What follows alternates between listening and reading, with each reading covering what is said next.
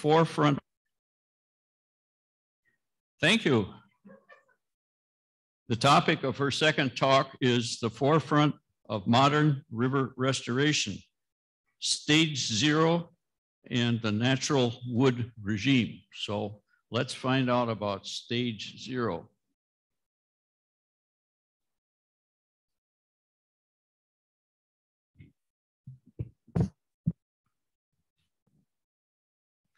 Okay, thank you. You recognize these photos from the end of the last talk. So this is our continuity. And this is a PowerPoint pre-set design template. So I liked it, but I figure river restoration is not black and white. So it's going to be gray background for the rest of it. So 2 parts here. I'm going to talk a little bit about the science of river restoration and then a little bit about the practice. And there's some overlap here. So the science is 3 key points I want to make. The idea of legacies, we talked about alternative states, or I did earlier. Return to that idea of process domains, and then natural regimes of water, sediment, and wood. So legacies, I'm using it here in a very specific context. You know, legacy can mean a lot of things, but I am using it to refer to persistent changes that result from things we have done. And the key here is that those activities of humans that can influence river corridor process and form may no longer be occurring, and people, the society and the current location may have completely forgotten that they ever did occur. And I'll show you a specific example of that. Get this to go, there we go. So legacies can occur in at least a couple different ways. Indirect alterations, as it says here, are outside of the river corridor. So if we change the land cover, if we change topography, we are changing climate, we're changing the water, sediment, and in some cases, large wood inputs to the channel in ways that are not always obvious, but they can be very important and influential. And then the ones that are more obvious are the things we do in the river corridor. So flow regulation, channelization, levees, exotic species, whether they're aquatic or riparian, et cetera. Those we're more likely to be aware of, particularly if they've occurred recently. But the key to all of these, and this is something I mentioned in the earlier talk, I now always start from the assumption that something has been changed in the watershed I'm working in or the specific river corridor, because that's almost always the case, certainly in the continental US. And there's a long history in some parts of the world that goes back thousands of years. Parts of Europe and Asia, the intensive human alteration of river corridors goes back well over 1,000 years. In the US, it's more likely for intensive alteration to be centuries. But again, assume that is a default because it is very ubiquitous. And the key that I want to make, or the key point in the context of river restoration, is that if we are not aware of that legacy of historical activities, we may have different perceptions and expectations for river restoration than we would have otherwise. And as an example of this, this is about an hour from my house. This is Rocky Mountain National Park. This is a very well photographed or frequently photographed site. You look up towards the Continental Divide along the Big Thompson River. It's beautiful, but that's a really altered river corridor. 30 years ago, this was a very dense willow carr, so a wet, woody shrub environment, multiple channels, a lot of beavers here. In the last 3 decades, it's changed completely, and there's some sort of abused willow remnants here, and it's a fairly dry meadow. And again, that's the story that I alluded to earlier with very heavy riparian browsing by elk. But if you come into an environment like this and you don't know anything about that history, that looks like a beautiful stream, and it looks like it's really healthy. It's in a national park, right? So it should be pristine. I think that's often the assumption. So I want to go briefly through 3 examples of historical legacies. Mill dams, these were in many places in the eastern half of the US, including, from what I understand, here in Wisconsin. But the classic study was done just over a decade ago in the mid-Atlantic Piedmont. And they were looking at streams that look like this. So this is all what's called now legacy sediment. It's sediment that came into the river corridors during European clearing of the uplands for agriculture. And if you see this dark layer That's the pre-settlement alluvium. That's the original valley floor. And prior to this work on mill dams, people looked at this and they said, well, we've obviously got a sediment problem from the eroding stream banks. So what we need to do is try and stabilize those banks, preserve these are often gravel bedded streams, and plant riparian forest here of, say, hardwood species. And that was the target and sort of the ideal goal for river restoration. Walter and Meritz published a paper in Science in 2008 where they looked at the stratigraphy in detail, and they looked at what was in this pre-settlement layer. What they found were plant macrofossils that indicated wetland plants, so more like a sedge marsh environment. And they also found evidence for those multi-channel systems that I was talking about this morning. So anastomosing channels, fairly low gradient, individual channels branch and rejoin. And they started saying, we should be thinking about restoring to those systems. And there was a huge amount of pushback. I mean, really almost personal attacks on them, in many cases by other scientists who said, no, that's an anomaly. That's not what we should have as our restoration goal. And a lot of this was driven by concerns about sediment and nutrients going into Chesapeake Bay. So it's clear that the eroding stream banks are the source of a lot of those sediment and nutrients, but the stream banks are eroding because they're old mill pond sediment. The mill ponds, the mill dams are long gone, and people had forgotten that there was such a high density of mill ponds. But there are historic maps that show these, and there were literally thousands of mill ponds in some of these counties in Pennsylvania. They were very dense.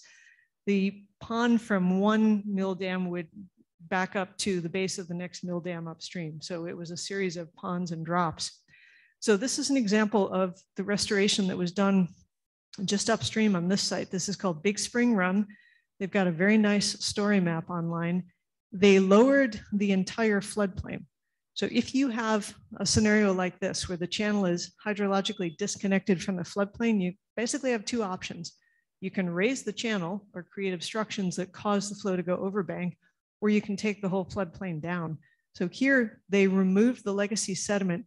They initially created just weekly, sort of a weak template for a multi-thread system, and then they let that system evolve. And they planted willows and wetland herbaceous species, rushes, sedges, and now they're letting it evolve. And it's a very well-monitored system. This is a collaborative project where the USGS and state agencies and universities are watching what happens in terms of macroinvertebrates, fish, water quality, vegetation, biomass, and diversity. So again, it's a nice story map if you're interested in that one. It's called Big Spring Run.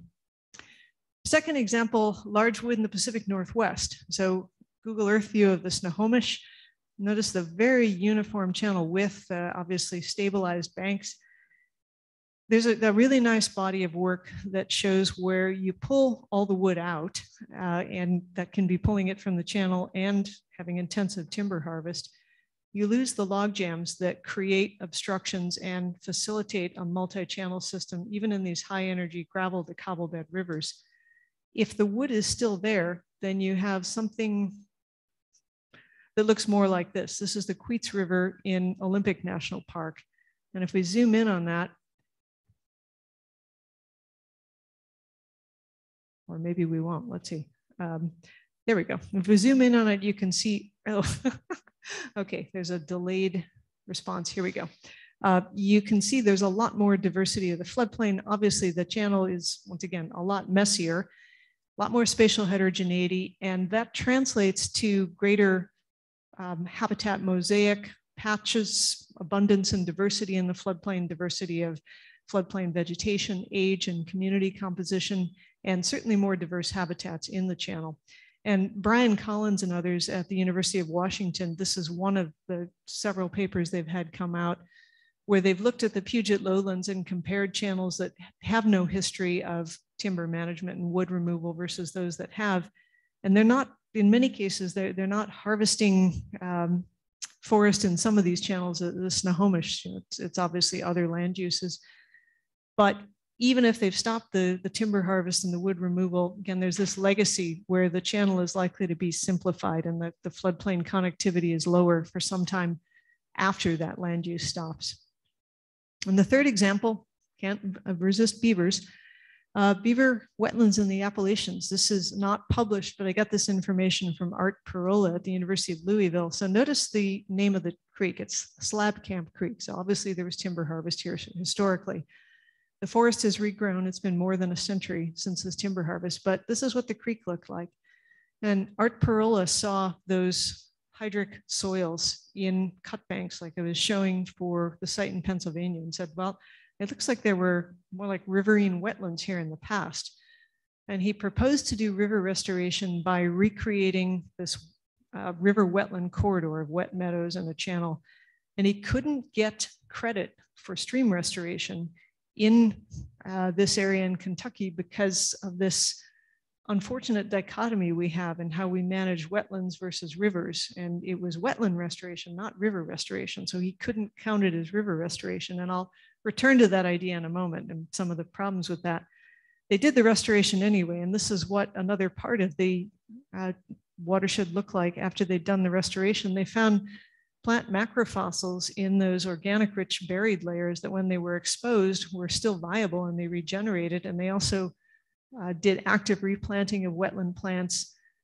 They reintroduced beaver who did very well. So they went back to something like this river wetland corridor. But the other issue when he started this was that people in the state said, no, you can't bring beaver back in here. There were never beaver. This wasn't the right environment. They were never here historically. And he could show stratigraphic evidence or sedimentary evidence that they were. So this was a perception issue. Like, no, that's not the kind of river we ever had here. But there's geologic evidence, and geologic in this sense, very recent, just over a century ago, that in fact it was there. So those perception issues become really important in thinking about what's the potential for river restoration and what alternatives there are.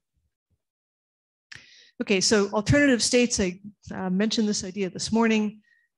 You can have direct or indirect human alterations that push a river corridor into a different configuration, different set of processes, and that can be very stable and self-sustaining unless there's something that pushes it back.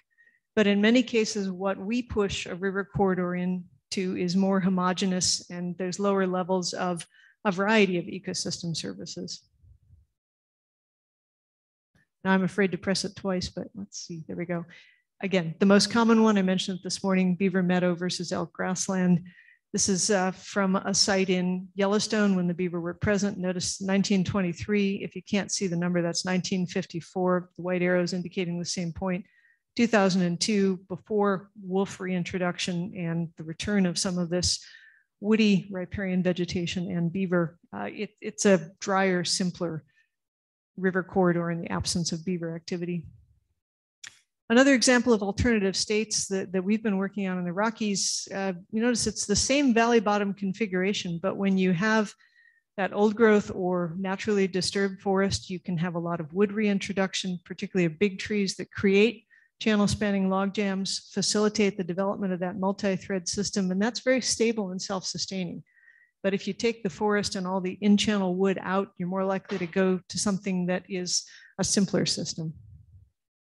Now, one of the things that we've done is to try and develop empirical thresholds for, well, how much wood do you need to create this?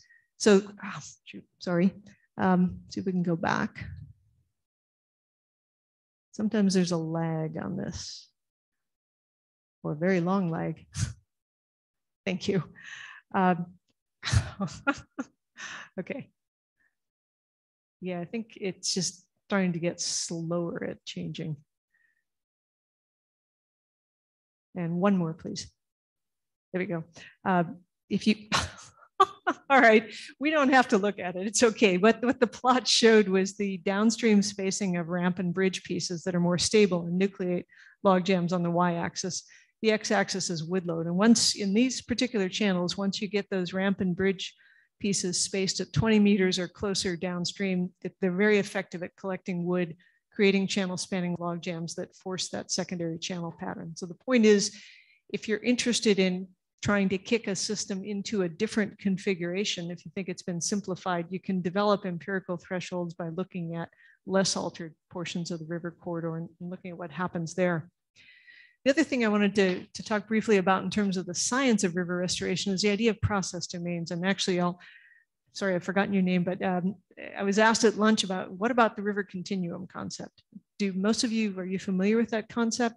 Okay, it's the idea that there are very pronounced downstream trends in channel width, primary productivity, different macroinvertebrate communities. And I had a colleague who's a ecologist tell me that Robin Vanotti, the lead author on that paper, said to him he wished he had never published that paper, which I think is really unfortunate. But it's because he's gotten so much pushback on the idea of continuous downstream trends. So the alternative conceptual model, and I think both of them are valid in different scenarios, is the idea of process domains, or it's sometimes called serial discontinuity. And instead of having continuous longitudinal trends, it's the idea that there are abrupt downstream changes when you change valley geometry or you change hydrologic regime. For example, if you have surface runoff coming in versus maybe a spring head farther upstream, so it's groundwater controlled.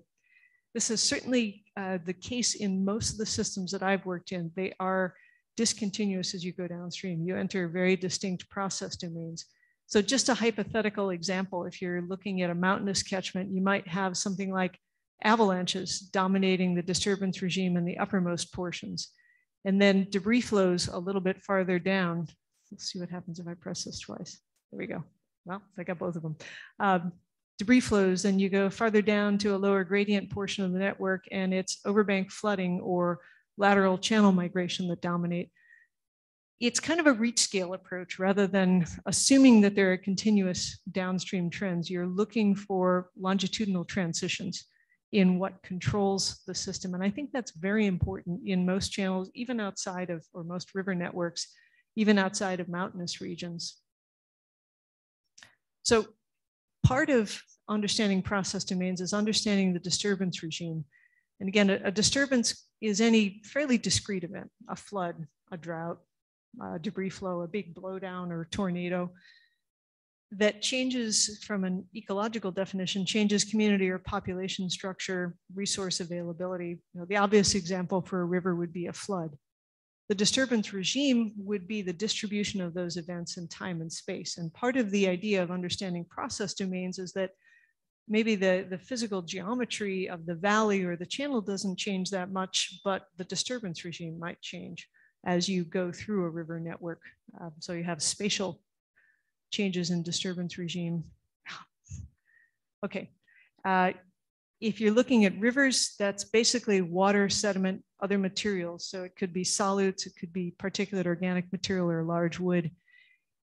The disturbance regime reflects where those are coming from, how they are distributed through time and space, so things like magnitude and duration, and the position of the river reach within the drainage basin. So are you in a headwaters or in a large lowland river?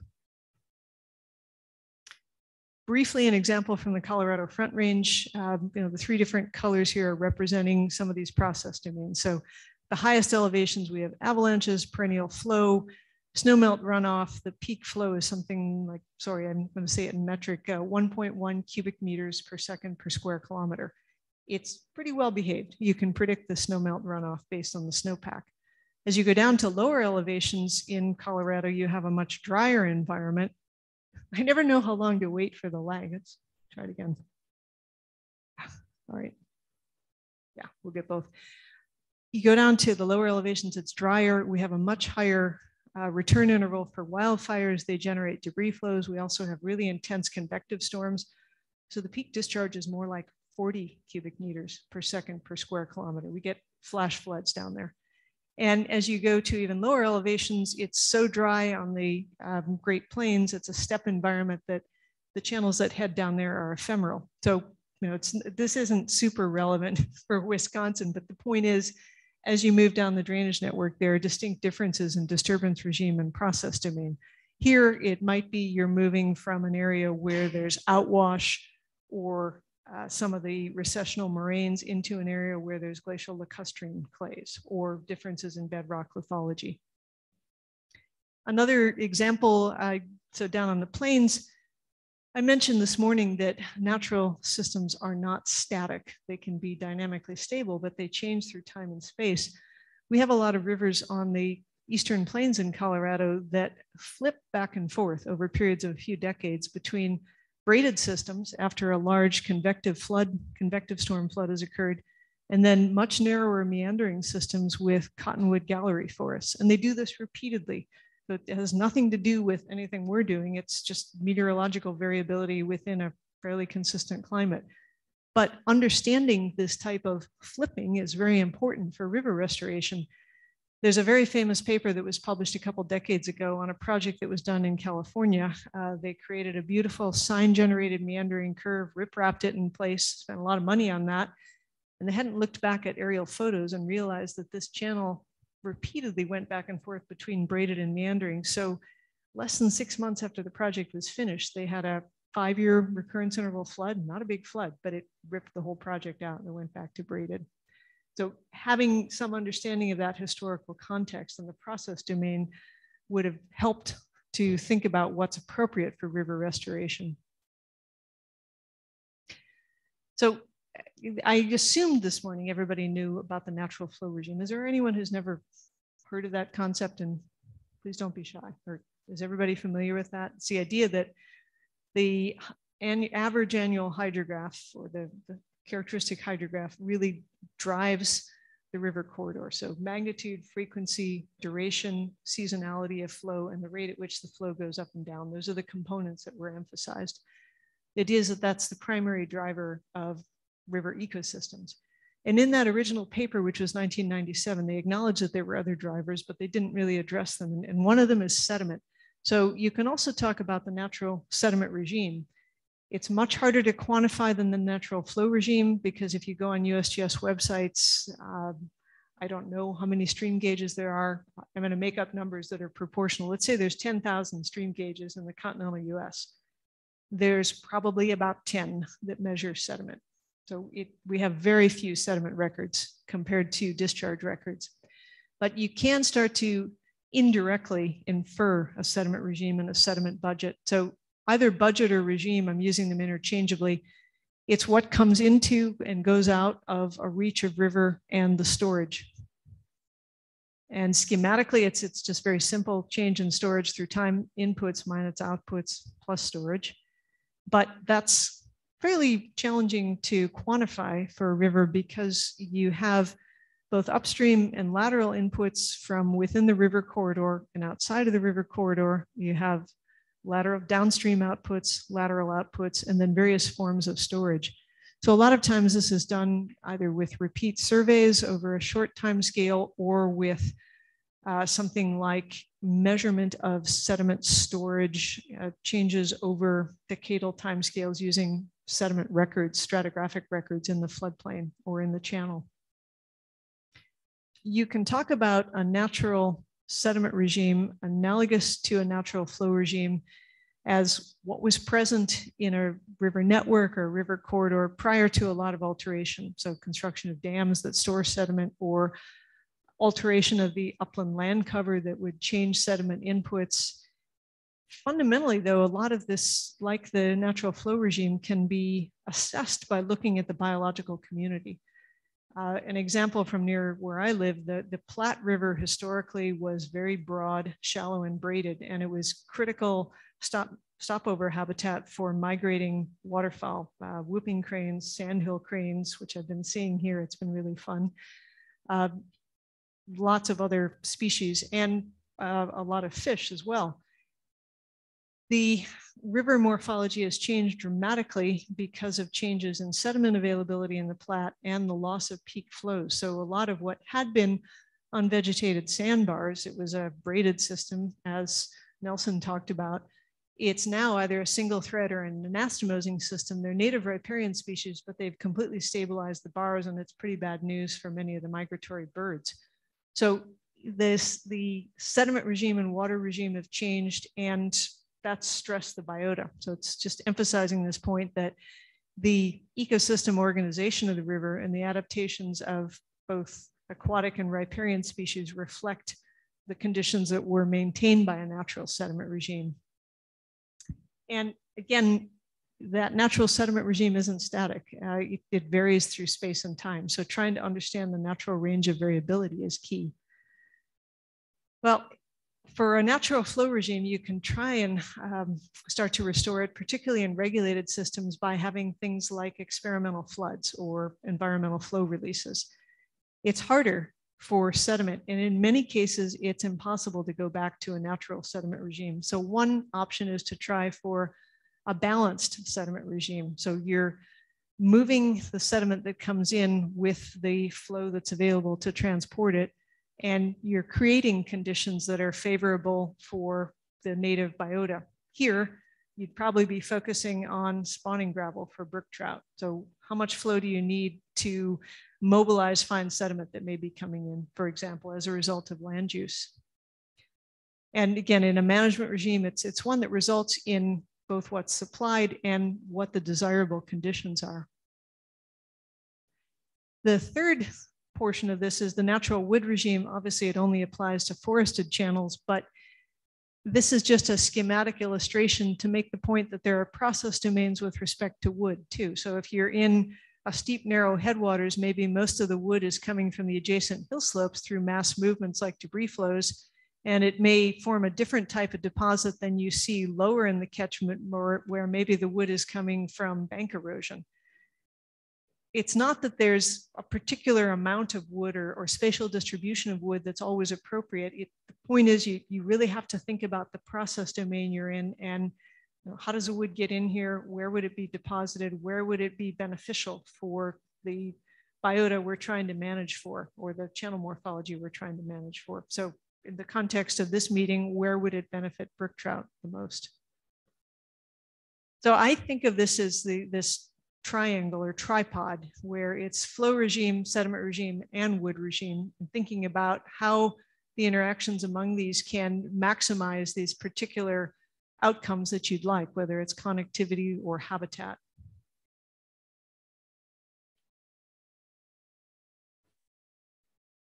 Okay, so moving into practice.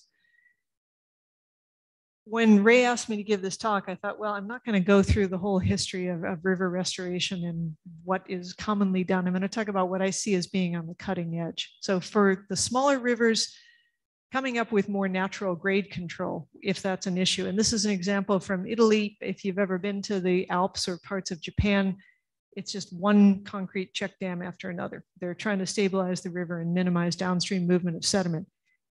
Because of land use and settlement patterns in the river corridors, they do need grade control, but this is an example where they're using naturally occurring boulders that have been in place with the same spacing and height that they see on natural step pool channels. So there's more fish passage, there's a little bit more sediment passage than you would see if you had concrete drop structures. So an example of more natural grade control. Naturalization, sometimes it's called renaturalization. There are actually a lot of words that are applied to it, but we're not going to see it. All right, let me try again. Sorry, can you advance that one? I've got an example from Illinois where you have some of the same drainage canals on the floodplains that are used for agriculture that I know are common here. If the traditional practice was to create a checkerboard of these, they're very straight, uniform at right angles. If they're going to keep the corn and soybeans and some of the other crops they grow, they have to keep draining those floodplains, but they've either started to put in just a little bit of sinuosity or just not dredge them every year and allow a little bit of irregularity to develop.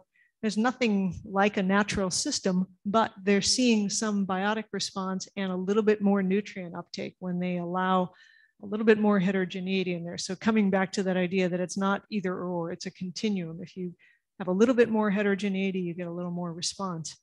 Riparian buffers, I'm sure everybody in this room is very familiar with those, just making sure that the buffers are a little bit wider than, I think it was, I'm forgetting who showed that photo this morning where there was one tree width of buffer.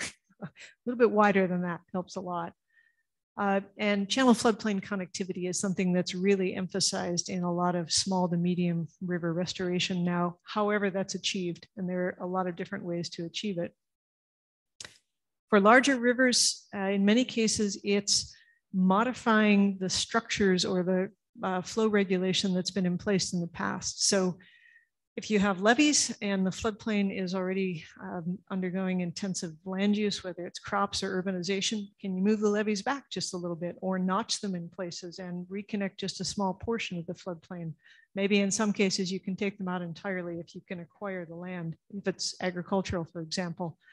If there's a dam in place, can you get rid of it, or can you change the operating system so that it's got a slightly more natural flow regime, or it restores some components of the natural flow regime, like the seasonal timing of the peak flow?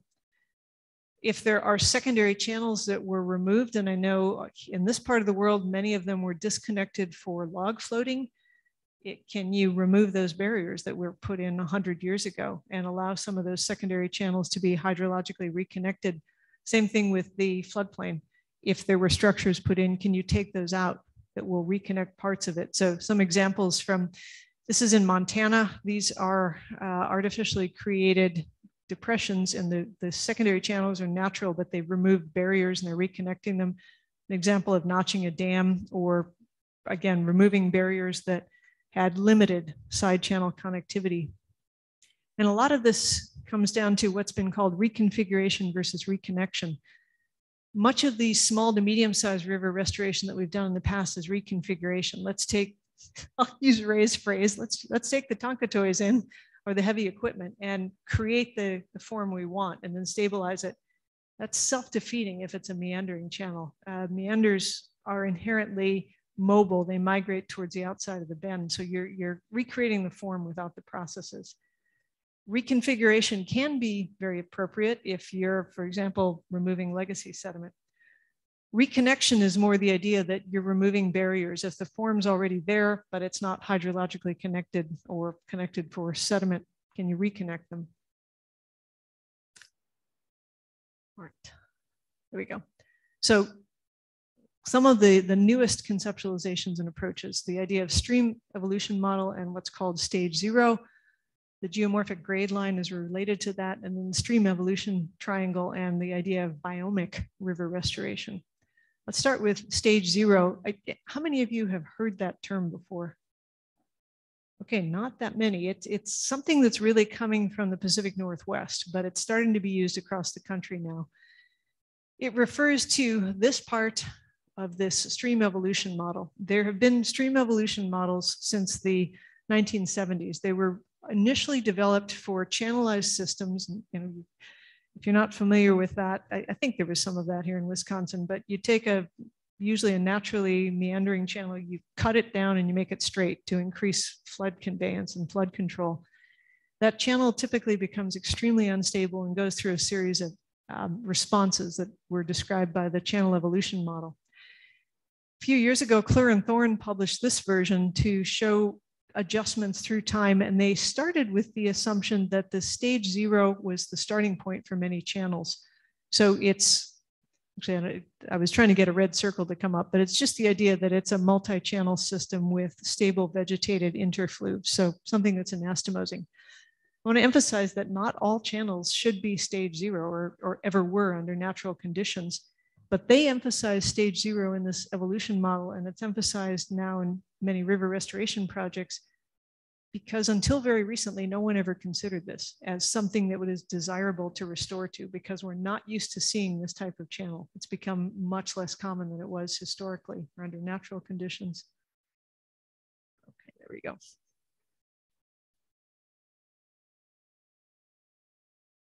Batteries may be wearing down in this. Yeah, I think I need help. It's not advancing. Thank you. So again, the image you saw this morning, just making the point that these multi-channeled rivers can occur at a variety of scales, from first order channels up to very large lowland rivers. And I went on Google Earth to find an example from here in Wisconsin. So obviously a beaver modified example, but low gradient systems with multiple channels. And just a idealized drawing that we had some artists do of what this might look like on the landscape. And obviously whether you have sedge meadows, willows, alders, something else, depends on the specific location. But the point is that the stage 0 idea is being increasingly promoted as part of these small to medium river restoration because of the pretty substantial habitats you can get from these very spatially heterogeneous systems, whether it's attenuation of water and sediment, habitat, biodiversity, denitrification, et cetera.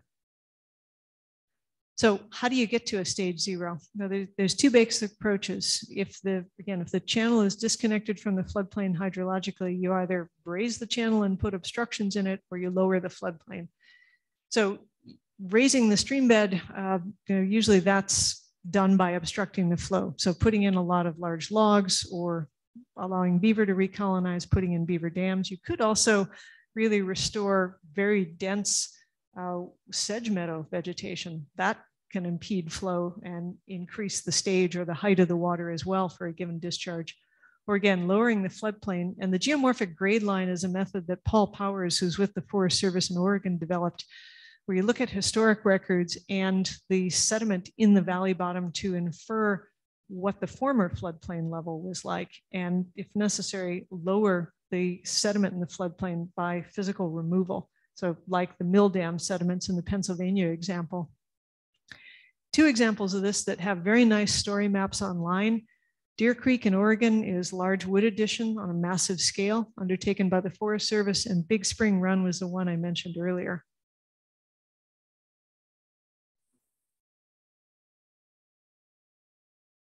There we go. Another example analogous to Deer Creek, this is the South Fork Mackenzie in Oregon. Oh, wow. Okay, we just went several ahead. Let's see if I can go back. Sorry, I may need help again. Okay, there we go. This is what it looked like pre-restoration, and these dots are the same as down here. Those were monitoring points. It was a single thread channel, hydrologically disconnected from the floodplain, not much salmon activity or lamprey, which are the two types of aquatic species that the Forest Service is particularly concerned with here. This is, sometimes people talk about, I don't know, wicked problems or audacious solutions. This is an audacious project. They put thousands of big trees in here, knocked them over, brought them in by helicopter, and created something that looks like this. And there's good historical evidence that this is what this system looked like. It's a very broad river wetland corridor now, and the Forest Service has been doing a lot of monitoring pre and post. So they've seen more salmon reds, they've seen more Pacific lamprey reproduction. I've never seen biologists get so excited about tiny little worms. I was out there with them when they were seeing the lamprey, and I'll take your word for it, that's important. They were really excited. And right after the project was completed, they had the big fire in 2020 in this part of Oregon. You probably got smoke from it here, most of the country did. This area did amazingly well. There was minimal burning in the floodplain because it's saturated, and it's growing back really fast. So this is what it looks like on the ground. There's just a huge amount of wood that's been added here. None of this wood is cabled in place or in any way fixed. There's a dam upstream, so they don't get big peak flows that is likely to mobilize these huge logs. And they've added so much wood that it's going to interfere with the movement. If some of the logs get mobilized, they're probably just going to form much larger log jams. And from some of the projects that they've done, a series of these that were done 5 years ago, that's what they're seeing. The wood isn't going downstream and collecting on some bridge. It's forming these huge log jams that are really great for salmon habitat, for creating nice spawning reds.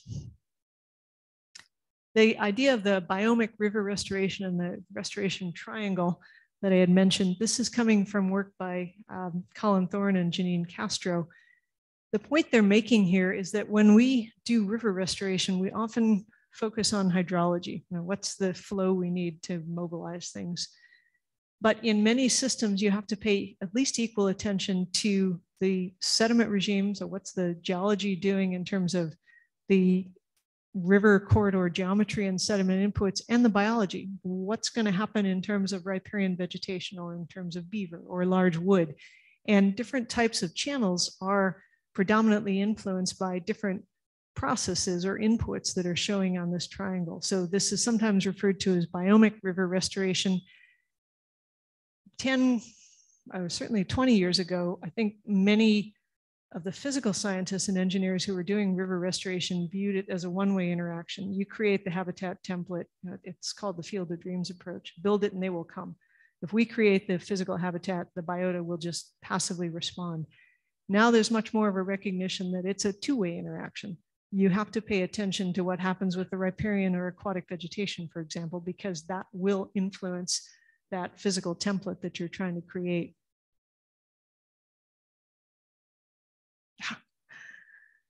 So just emphasizing, thinking about what I call drivers. What are those processes that influence that template and that disturbance regime?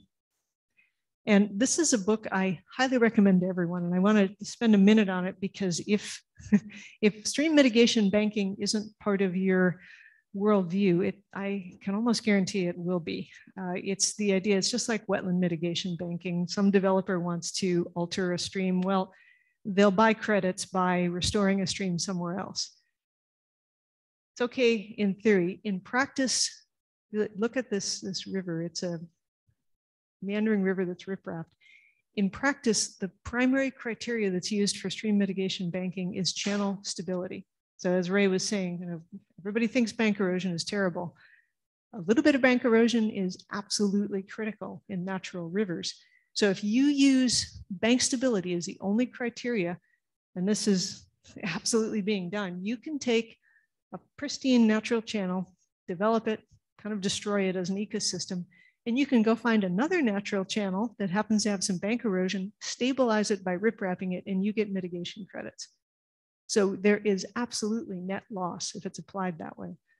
I don't know that any of us are going to be able to influence legislators and how this is implemented, but the key is mitigation banking is really dangerous and destructive if channel stability is the only criteria. And this book is written for non-specialists, the streams of revenue, but it lays out that history really nicely. This is coming out of North Carolina, and there the only criteria is channel stability. So in terms of trends in river restoration, this is one to be aware of and watch out for. Another issue that many scientists have raised, and it's a difficult one to address, is this divergence between what's been done in the past and the scale at which we're restoring. And a nice paper that addresses this, I love the title, The Fuzzy Logic. They're saying, how can we expect to reverse catchment scale degradation if we're doing little bits of restoration here and there? And this was in the context of nitrate. It's not an easy question to answer, but I could, for those catchments in this part of the world where maybe brook trout are gone or you want more brook trout, how much do you need to restore? 10% of the river network? 20%? 50%? I don't know. If it's nitrate, we don't know either. We don't have the predictive capability yet, but that is something to keep in mind when somebody says we're going to do restoration. Great, but how much is going to make a big difference? Presumably there's a cumulative effect and we get to some threshold that it will show up at the watershed scale, but we don't know what that is yet. Sorry, I think I need help again.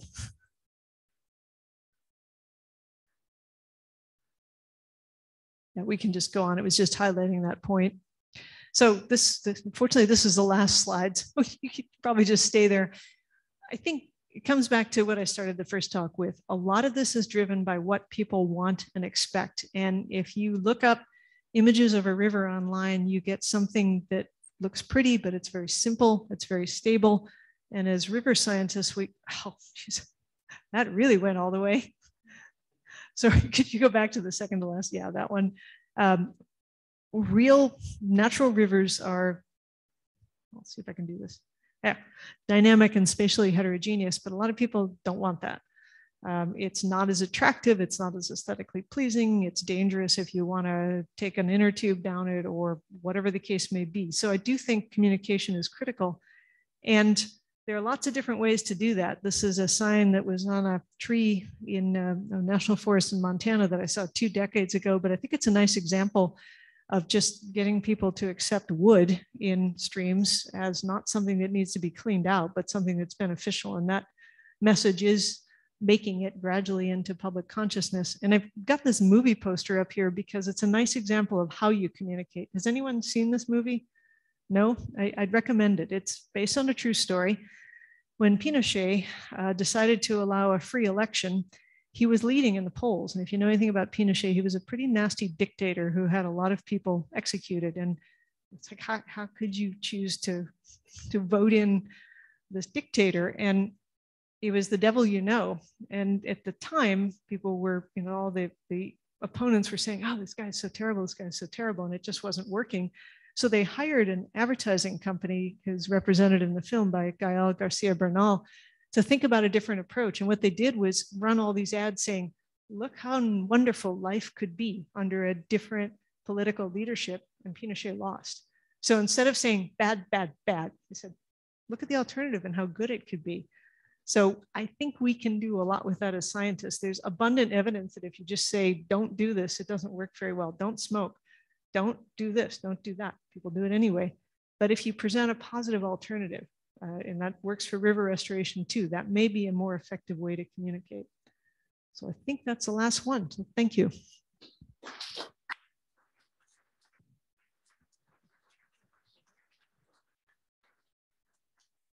Do we have time for questions? Okay. Oh. Thank you so much. So in terms of the different techniques that you could be using and more natural stream design and less anchored and more braided channels that you've been talking about, do you see any limitations that you might face in the field? Are there any sort of political structures beyond that perspective that people might have? It's a little different. Yeah, so I think everybody could hear the question. Again, it comes. Oh, okay. Let me move over here. Okay, it really comes down to that context. So I hope I'm not going to offend anyone by saying this, but if you have people who are using the river for recreation and floating, if you have kayakers or even whitewater rafters versus tubers, there's a different level of ability to respond to obstacles like wood that's introduced to the river. And I'm using that example because tubers usually don't have much control over their directionality of the boat, and they may have a lower skill level and they may be drunk, but it's mainly that they don't have paddles. And so if you've got a lot of tubing use on a river, and this is a big deal in the river that flows through the community I live in, you probably don't want to put big log jams in there. Or even if you've got skilled kayakers, you want to put the log jams at a place where you've got signs upstream, people can see what's coming. They have there's an obvious point they can exit if they don't want to paddle around the obstacle. That's one example. So, you know, some places you can put in lots of wood and you're not going to hurt anybody. Other places you have to worry about injury or death to people using the rivers.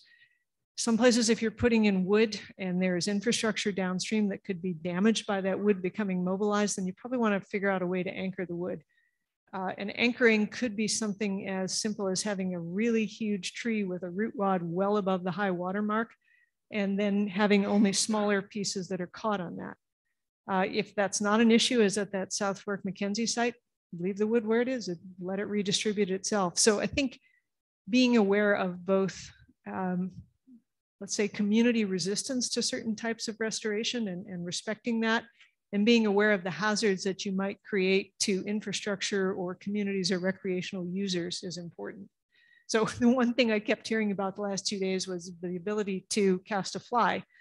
You know, certain types of river restoration that might encourage really dense riparian vegetation that would catch somebody's fly before it gets to the fish. Maybe that's something that's not appropriate in that setting. Yeah, Faith. We hear a lot about floodplain reconnection, and it's usually from the top up, like the surface up in terms of flood storage. But I really like the slide that you had that showed the hyporheic zone going underneath the floodplain. Currently, when floodplains are reconnected here, you see topsoil put in, you know, so you'll clear an area, make it low enough, and then just drape it with topsoil and then plant something in it. Do you see anything out your way where they're doing more with like what that floodplain soils and the stratigraphy and kind of the diversity of soils and sediment that would go along with it, you know, an alluvial floodplain? Have you seen much that would take advantage of that? Yeah, most of the floodplain reconnection in Colorado, we didn't have mill dams. We didn't have a lot of upland clearing for agriculture in the areas with topography. So there's no legacy sediments on most of the floodplains unless they're toxic metal mining from the 19th century. So mostly the floodplain reconnection involves putting obstacles into the channel. And that can both raise the height of the water for a given discharge because it's moving more slowly. And the obstacles are usually beaver dam analogs or engineered log jams or natural wood. The other thing that you're doing is if you put an obstacle in the channel, you're creating that pressure gradient that promotes hyporheic exchange both through the bed and through the banks.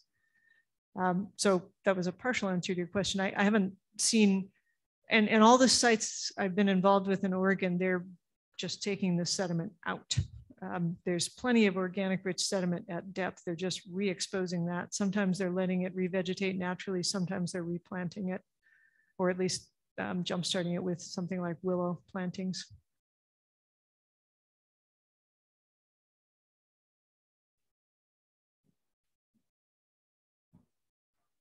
Has there been much research and monitoring into how the respond to these conservation efforts? Yeah, the question was, has there been much monitoring of how the macroinvertebrate community responds? For the two that I was focusing on, so Big Spring Run and the Forest Service projects in Oregon, yes. And you get different distribution of the different types, like grazers, shredders, filterers, et cetera. The abundance typically increases because you've got more lodic habitat as you're going to a multi-channel system. And that was something I didn't mention this morning when I was talking about that Leaky Rivers project where we looked at large wood. We didn't see any more aquatic insects per unit area of channel, but when you go to a multi-channel system, there's more total area of channel. So there's more macroinvertebrates per unit length of valley. So they found that in the Oregon and Pennsylvania projects. You've got a greater diversity of the different functional groups because there's more habitat diversity. And you typically have greater abundance per unit length of valley because there's more stream environment. And I should say that in both cases, I think they've found, of course, that the macroinvertebrates are very unhappy at the initial disturbance, but they come back with, or they start to diversify and increase in abundance within one summer season at each site.